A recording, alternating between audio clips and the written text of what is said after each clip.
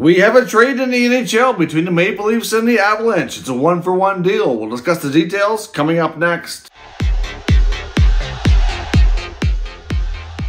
So welcome back to another video here at Top Shelf Hockey. As I mentioned, we have a trade between the Toronto Maple Leafs and the Colorado Avalanche. It's been a little while since we've actually had some activity, so this is nice to see. Although it's not, too huge of a deal, it's still something to talk about. That's, we're getting close to the roster freeze actually for the holidays anyway, so we likely won't get any more trades. I mean, it's possible they could come today, but I believe it's this evening or tomorrow that the deadline is for trades until after the holidays. The NHL put that in place so that players are not being asked to change teams or too close to Christmas and afterwards. So the deal is 1-for-1. Denis Malgin traded from the Toronto Maple Leafs to the Avalanche in exchange for Dryden Hunt. For Dryden Hunt, this will be his third NHL team this season. He's appeared in 25 games this year. He's 27 years old. He's only scored the 1 goal for the Avs this year. Of course, he started with the New York Rangers, played a couple of games there, was put on waivers, picked up by the Avalanche, and now he's off to Toronto. In the case of Denis Malgin,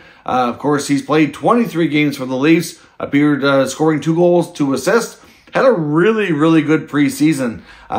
It's not something that we want to put a lot of stock into the preseason. Sometimes the results can kind of mislead you a little bit, and it's probably a good example of that. Malgin come back to the Leafs. Of course, he's been a player, played in the NHL before, went back to Europe for a few years.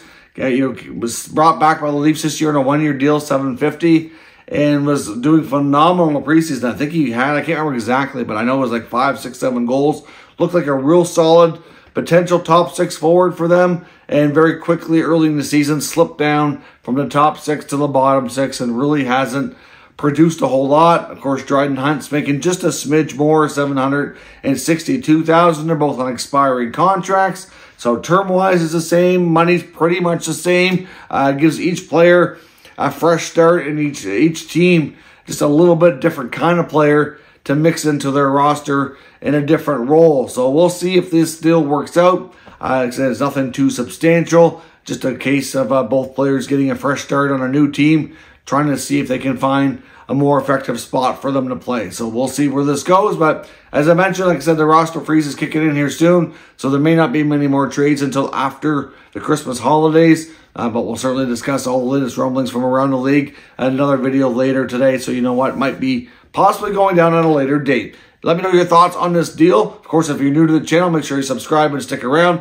We'll keep you up to date with all the latest news, rumors, and analysis of all 32 NHL teams. Thank you for watching, and I will catch you next time.